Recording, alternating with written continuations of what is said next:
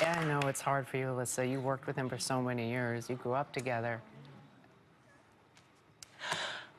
I hate that it took him so long to feel comfortable, but I'm so glad that he is able to express himself now, and I guarantee you he will change so many lives. And I'm so grateful that this disease is now being discussed again, because it feels like there was such a long time that it wasn't. And he is a beacon of light, and he will be.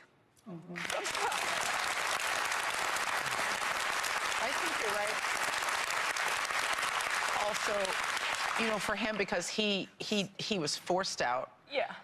That, you know, for someone who doesn't get to make that choice for themselves, it can be really, really difficult for them to come to terms. He was actually forced out because in the Enquirer, I had photos or some kind, they were blackmailing him essentially. I think everyone can relate to that, right? I mean, everyone went to high school and had to deal with that whole thing, or some sort of work type of situation.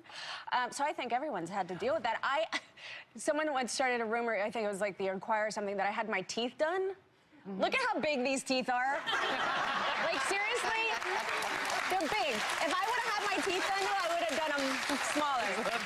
They'll find something. I mean, they really will. But the good thing is, too, is now with social media, we kind of get to get rid of those rumors in our own terms, which is nice. Yes. From our own voice, yes. You know? The positive social media, one of the positives. Right. Because there's plenty of negatives out there.